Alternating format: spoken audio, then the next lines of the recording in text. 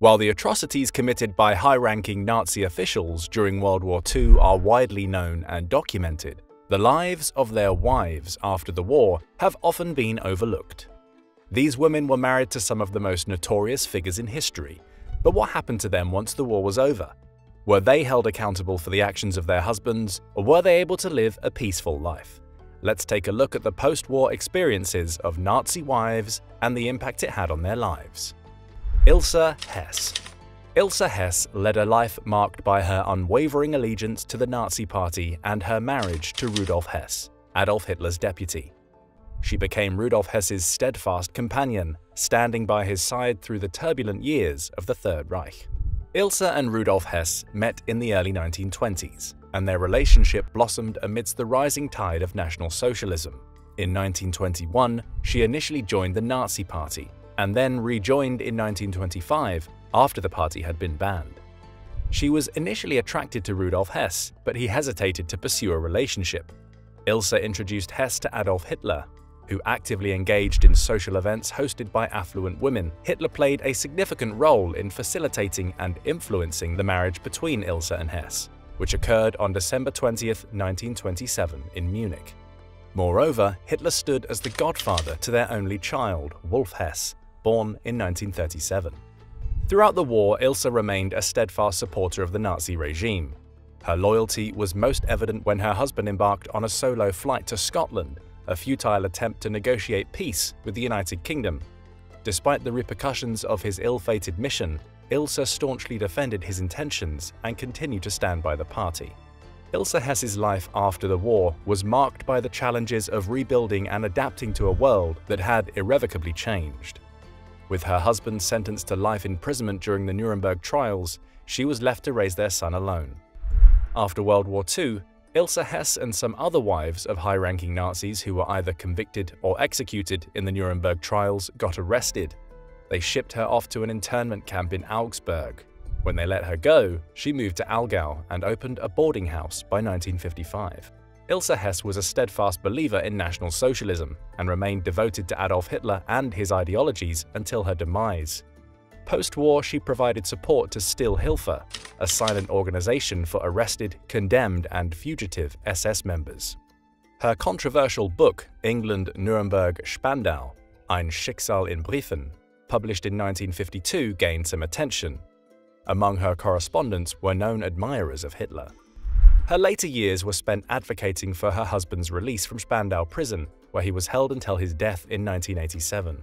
Ilse Hess passed away on September 7, 1995, leaving behind a complex legacy intertwined with the troubled history of Nazi Germany.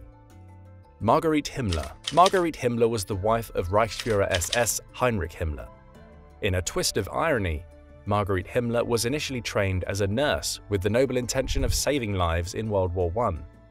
After the war, she transitioned to the German Red Cross Hospital, and with her father's financial support, she even managed a private nursing clinic. Marguerite first crossed paths with Heinrich during one of his lecture tours in 1927. His attraction to her was immediate, captivated by her blue eyes and blonde hair. They married in July the following year, despite Heinrich's initial apprehension about introducing Marguerite to his Catholic family due to their age difference and her previous marriage, as well as her Protestant faith. Eventually, his family grudgingly accepted Marguerite. The couple welcomed their daughter Gudrun into the world on August 8, 1929. Marguerite was far from a passive spectator in her husband's activities. She became a member of the Nazi Party in 1928 and regularly arranged gatherings for the spouses of high-ranking SS leaders. Despite her involvement, she was notably unpopular. During the Nuremberg rally in 1938, she had disagreements with the other women, who collectively refused to follow her lead. By the end of 1939, Marguerite was overseeing the operation of Red Cross hospitals throughout Berlin-Brandenburg. Her role sent her on missions to countries and regions under German Wehrmacht occupation. In her diary, there is a noted trip to Poland, which was under German occupation at the time, in March 1940. Confirming her eyewitness account of the events unfolding there, Marguerite wrote, "Then I was in Posen, Lodz, Warsaw. This Jewish rabble, Polacks, most of them don't look like human beings and the dirt is indescribable. It's an incredible job trying to create order there." Due to her efforts, Himmler achieved the rank of colonel within the German Red Cross. In February 1945, Marguerite wrote to Gebhard Himmler, Heinrich Himmler's brother, expressing her thoughts on Heinrich. How wonderful that he has been called to great tasks and is equal to them. The whole of Germany is looking to him. In April 1945, Marguerite and Heinrich Himmler shared a final moment before his death. Their marriage had effectively ended years before, with Marguerite discovering in 1941 that Heinrich was secretly entangled with his secretary, with whom he had 2 children. When the war concluded, Marguerite was subjected to numerous investigations probing the extent of her knowledge regarding her husband's affairs. She denied any awareness and pleaded to be cleared of Nazi association, absolving her of her husband's crimes. After a prolonged deliberation, in 1953, she was deemed a profiteer of the Nazi regime and sentenced to 30 days of penal labor. Consequently, she was stripped of her voting rights and pension eligibility. After her release, she lived under the pseudonym Marguerite Boden until her death in 1967 and tried to distance herself from her past. Lena Heydrich. Lena's brother Hans was an ardent member of the Nazi Party and the SA. His high praise of the party led Lena to a rally in 1929, where Adolf Hitler delivered a speech that greatly impacted her, prompting Lena to join the Nazi Party. It was during a rowing club ball in Kiel at the age of 19 that she met Naval Lieutenant Heydrich, eventually leading to their engagement announcement on December 18, 1930. However, the subsequent year saw Heydrich facing charges of conduct unbecoming to an officer and a gentleman, for violating an engagement promise to a woman he had been involved with for 6 months prior to his engagement to Lena. This led to his dismissal from the Navy in April, leaving him without a career. It was Lena who suggested the possibility of a career in the newly established SS. Heinrich's ideas for an SS intelligence service prompted Heinrich Himmler to immediately appoint him as the new chief of the newly formed intelligence service, known later as the SD. As an acknowledgement of her husband's dedication to the Nazi cause, Hitler gifted Lena with a large estate in rural Bohemia. At the estate, she kept several prisoners for forced labor, where it's alleged she abused them physically.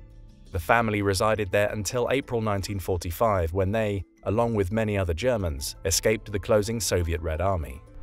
After World War II, Lena was acquitted in the denazification proceedings. Through a couple of court battles against the West German government in 1956 and 1959, she successfully secured a pension, a contentious decision given her husband's significant role in the Holocaust. Despite her conviction and sentencing to life imprisonment in absentia by Czechoslovakia, she managed to avoid serving the sentence. In 1965, during a vacation to Finland, she met and later married Finnish theatre director Mauno Manninen, a move primarily aimed at changing her surname. She managed her first husband, Reinhard Heydrich's former summer house on Fehmarn, turning it into a restaurant and inn until an accident caused a fire.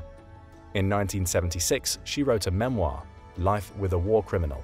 She tirelessly defended her first husband's reputation up until her passing at the age of 74 on August 14, 1985.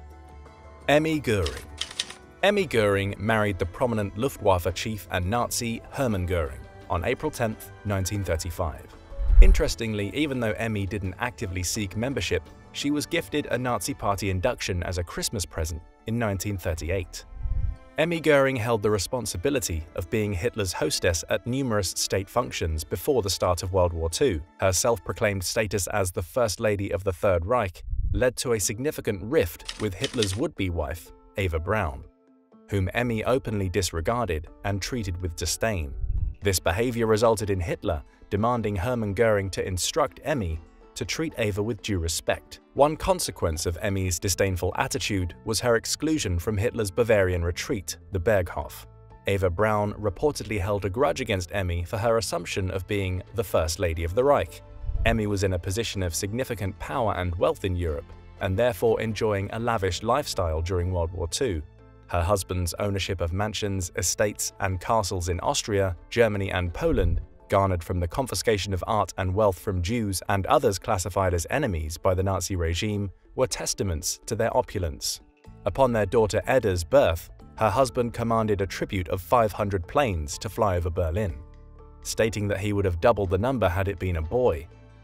After the war, a German denazification court found Emmy guilty of being a Nazi, leading to a year-long incarceration. After her release, a portion of her wealth, amounting to 30%, was seized, and she was prohibited from performing on stage for 5 years.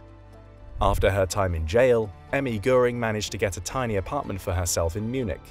She also wrote an autobiography called My Life with Göring. Emmy passed away in Munich on June 8, 1973. She was 80 years old. Well, that's it. We hope you enjoyed our video. Leave your thoughts in the comments, remember to like and subscribe, and hit that notification bell for more fascinating history content. Thanks for watching, and we'll see you in the next one.